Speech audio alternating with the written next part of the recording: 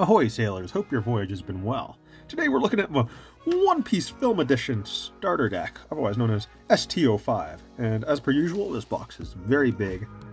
But let's go over the artwork real quickly. We got Uta and Shanks on the front, of course, from the most recent film. We got Shiki, Bullet, Gildo, I believe, or Tesaro. I don't know which one's his first name. I've only seen the movie once. And then we got Z over here. But yeah, this is the film deck. Now, if we look at the back, we got some spoilers. Close your eyes if you don't want to see those. But yeah, we're gonna get into these. Personally, not a big fan of the One Piece movies, but a couple of them are cool in my eyes. Like, I think with One Piece, the thing is, like, it takes a lot of time to tell a really good story, and it's really hard to do that in a movie. So, I guess props for actually making alright movies.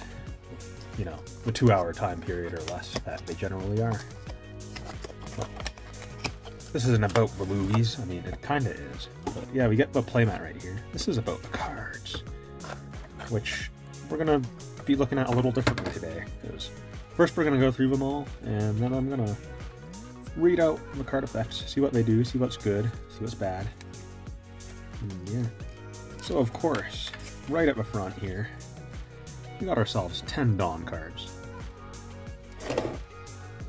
Okay, so we got Dawn times 10. And then, ooh, okay, the leader card was Shanks. Nice, nice. Purple Shanks, let's go. Alright, oh, I was gonna read that, but that's a pretty cool leader card. And then behind him we got Uta, who looks pretty good. Like, yeah, not bad. Princess Uta, I mean. My apologies. You get Bullet from, what's that movie called again? Stampede. It didn't have film in the name. So with that, we got Ein, who is part of Z's army, I believe. And I don't remember who this is, but she's someone. We got Karina, who is in Gildo Tesaro's, not crew, but, you know, maybe crew? I can't remember. And, of course, Gildo Tesaro. Or Guild Tesaro? Okay, that must be his English name. Cool, cool.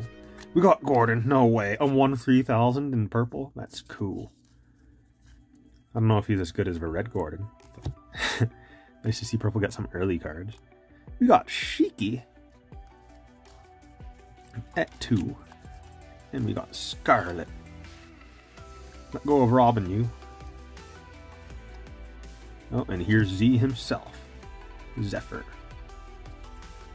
We got Baccarat. 4. Bins. Wait, what was her stats?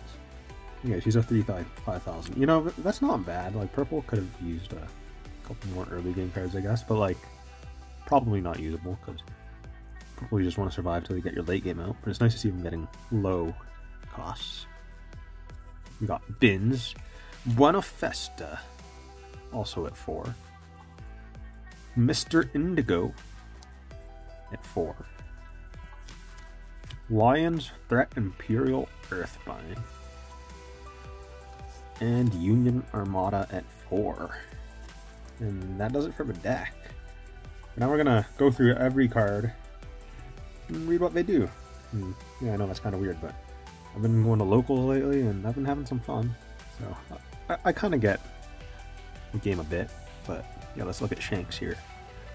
Dawn -3, you may return the specified number, or wait, what am I saying? Yeah, Dawn -3, all of your film type characters gain 2,000 power during this turn. Wow, that's pretty cool. I like that. I don't know if that's good, but it's cool. Definitely good with the zoo type of cards. Then we got Uta, who is a blocker, has a 1,000 counter, and Dawn -1, rest up to one of your opponent's characters at a cost of 5 or less. I'd say this is a good card. 4 or 5,000. Yeah, this is definitely a good card. We got Bullet, who has Dawn -4, once per turn on the main. Rest up to 2 of your opponent's characters with a cost of 6 or less. Then this character gains double attack during this turn. Why does my camera keep focusing? It's so weird. Maybe. Alright, so double attack. I mean, that's really... I mean, it's not a bad effect. He's an 8 for 1,000. But, like, the thing is... double attack doesn't really work on rested characters. Like, if you rest your opponent's characters, you're going to want to go for face with this guy. Yeah, I mean, yeah, it's just kind of weird. Don't really fit together, but good card nonetheless. And we got Ein, who adds... What is happening? I think I cracked my screen. I mean, my camera. Alright, we got Ein. Add up to 1 Dawn card from your Dawn deck and rest it on play. That's okay, it's a ramp card. 4 cost though, a little mid-game. Purple can always use more ramp cards, so I guess she ain't a bad card. And Anne is just a 2/3000 blocker. Alright. Karina, once per turn on main, you may rest her and trash 1 film card. And if you have more Dawn cards on the field than you, add 2 Dawn from your Dawn deck and rest them.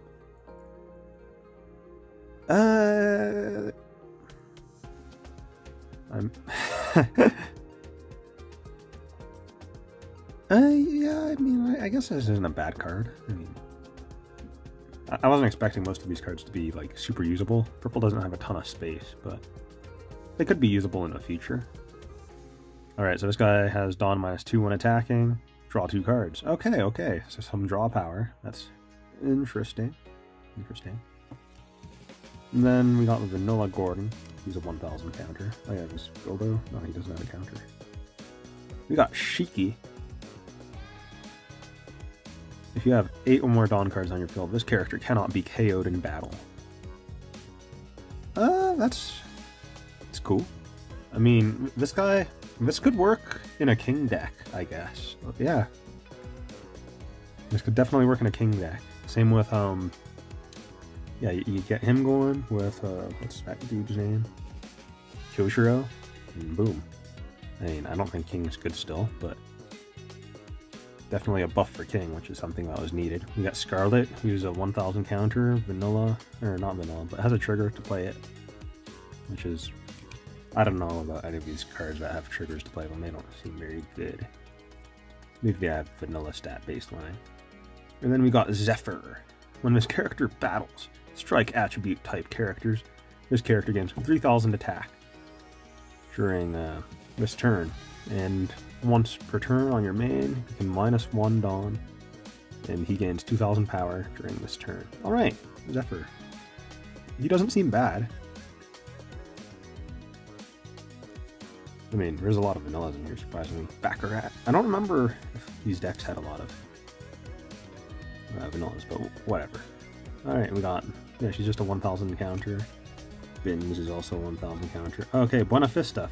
Finally, a 2000 counter. Had to be at least one here, right? Alright, on play, look at the top 5 cards from your deck. Reveal up to 1 film type character other than Buena Vista and add it to your hand. Then place the rest at the bottom of your deck in any order. I mean, this is a good card. I mean, even if he doesn't really have good support, like, it'll always be a good card because he's a searcher, and that's what matters. And Mr. Indigo, another vanilla. So another one that's most likely a skip, but he's a 2 for 4k, so he has that going for him. I mean, 1000 counter doesn't really matter much. But when you have these stat baselines, that's probably all you're going to be using him as in the late game. And then we got Lions, Threat, Imperial Earthbind. Main Dawn -2. You may return a specified number of Dawn cards from your field to your Dawn deck. KO up to one of your opponent's characters with a cost of 5 or less. I don't know. Purple has so much removal already. I don't see this being good. But then again, it's only 3 cost. It's cheaper than King's, so it has that going for it. And then we got Union Armada. This should be a pretty deadly card. Up to one of your film type leader or characters gains plus 4000 during this battle. If that card is a character, that character cannot be KO'd during this. Whoa! Hello there. Okay, we got another good card. And its trigger is add up to 1 Dawn card from your Dawn deck and set it as active. Alright, I'll admit this is probably one of the better counters in the game. It's like not being able to be KO'd. I mean, with these cards though, like, keeping them alive doesn't do a lot, but anyway. Definitely not a bad deck. Had a lot of cards that intrigued me at the least. Maybe not as good as the red deck.